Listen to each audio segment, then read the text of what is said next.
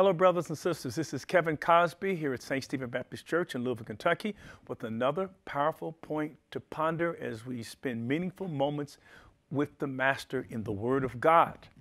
We started a series on Monday entitled Leadership, and we noticed that the word leadership starts with the word lead, like a lead balloon sinks. Sometimes leadership is like a lead balloon, lead. But if you keep on with that word, leadership causes people not to sink, and institutions not to sink, and a nation not to sink. But leadership causes things to go up. Everything rises and falls on leadership. And we talked about what leadership is. It's not titles, it's not office holding, it is influence. Influence. Whoever influences you is your leader. Whoever you influence, you're leading them. We talked about yesterday what leaders do, that leaders are thinkers. Leaders read, leaders study the best practices, leaders consult with the experts and have mentors and listen to tapes. They're always learning. When you stop learning, you stop leading. You can never stop learning if you're going to be a leader. There was a woman here in our church, and she was a great, great leader, and she transitioned home. Her name was Anna Birch. And if I wanted to know something about technology, and she's up in her 90s, I go to Anna because Sister Birch, back in the day, in her advanced years, was very proficient in technology. In fact, all the Birches are like that in our church. But regardless of how old you get, you cannot stop learning. You got to keep on leading. Here's another aspect of leadership. We talked about what leadership is. We talked about leadership is thinking. If you didn't get that tape and hear that powerful point to ponder, go back and listen to it and take notes. Take notes. Leadership also is courage. Courage. It takes courage to be a leader. Richard Nixon, who was the president of the United States, of course, he resigned because of Watergate, did some unscrupulous things, but he was a brilliant man. And he, in theory, knew what leadership was all about. He's probably one of the smartest presidents that this country has ever had. Richard Nixon said this about leadership. He said that leaders must have a head, a heart, and guts. Head, heart, guts. Head means you've been thinking, as we talked about yesterday. You know what needs to be done because you've been reading, you've been looking at best practices, you've got mentors who've mentored you. It's in your head. But you also have to have a heart, which means that you really are concerned. You're passionate. If you don't have a passion for something, you won't succeed in it. You've got to be passionate about whatever you are doing. Passion will keep you going. When you have passion, you may get tired in the work, but you'll never get tired of the work. You'll never get tired of it because you have passion. You've got to have a head, thinking, heart, because you love what you're doing, you love the people that you're leading. But Richard Nixon said head, heart, and guts. And guts means you must be willing to take some risk and face some criticism, because leadership sometimes is loneliness. It's lonely at the top because you're out of step many times as leaders with those who are following you, or people who are around you. You're stepping one way, or they're stepping a different way, and sometimes it's an act of loneliness. But the beautiful thing about when you as a leader, you have courage, your courage becomes contagious. It becomes contagious.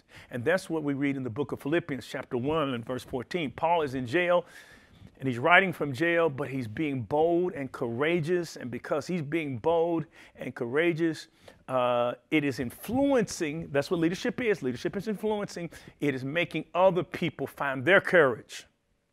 It says, Paul says, most of the brothers in the Lord have gained confidence from my imprisonment and dare even more to speak the message fearlessly. Look at some of these words in this verse. Confidence, courage. In other words, Because I've exhibited courage or confidence, others have confidence, because confidence and courage is always contagious. And the sign that you have courage and confidence is you what? You dare, you take risk. Now, during one of these lessons, I've already shared with you that leadership is visualization, mobilization, monetization, visualization. And vision is important. Vision is because you've been doing your thinking, your due diligence, you know where you need to go. You know where the organization needs to go. That's what vision is. But if all you have is vision, that's not leadership. Vision without venture is just wishful thinking. You have to have a vision, but you have to have a venture. You've got to be willing to take some risk. And when you take some risk, well, sometimes you'll be criticized because you take risk. What? In less than a week, we will vote for a leader for this country. The difference between a politician and a statesman is this. Politicians, they determine what they say based on polls. They find out what people want to hear, and that's what they share with people. That's what politicians do. They tell people what they want to hear. But a statesman is somebody who tells people not what they want to hear, but tells them what they need to hear, even when it is not popular. When Hitler was building up his army, England had a leader by the name of Neville Chamberlain. And he knew that the people did not want to engage in a war because they just left World War I that ended in 1918. And here it is, the 1930s, and Hitler is rebuilding, but Neville Chamberlain, knowing that the people don't want to talk about Hitler and war in Germany, kept telling the people what the people wanted to hear. In other words, that Germany was no threat. But there was another leader who was not a politician, but a statesman. And he kept telling people that we are going to war with Germany if we don't put a stop to Hitler. And he was the most unpopular man in the nation, and that man was Winston Churchill. And everybody kicked him in his behind because he chose not to be a politician, but to be a leader with courage. And when you are a person of courage, expect to get kicked in the behind. If you're getting kicked in the behind, think about it. If somebody's kicking you in the behind, that means you're in front. That means you're ahead of them, because you can't kick a person in behind unless the person whom you're kicking is ahead of you. So take it as a compliment. And furthermore, it doesn't matter where people kick you, it's where you land. Sometimes they kick you forward and you don't realize it while you are being kicked. To be a leader means to be a person of conviction and not of convenience. It means to be a person of courage. Courage is not the absence of fear. Courage is an assessment that there's something worth risking that is greater than my fears. And to be a great leader, it is important that you exercise courage. Someone said that the worst thing in life is not failing. If you're a leader, the worst thing in life is not failing. The worst thing in life is succeeding in things that really don't matter. And if you're going to succeed in the things that do matter, then you've got to ask God to give you some courage. Why? Because as a leader, you influence people. And if you're not confident, if you always panic, when things go wrong, people don't see you in control, then they lose control.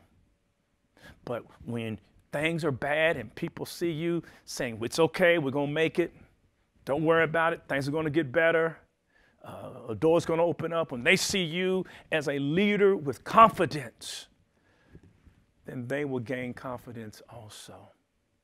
Because Paul said, while in jail, he said, most of the brothers in the Lord may have gained confidence from my imprisonment. Confidence.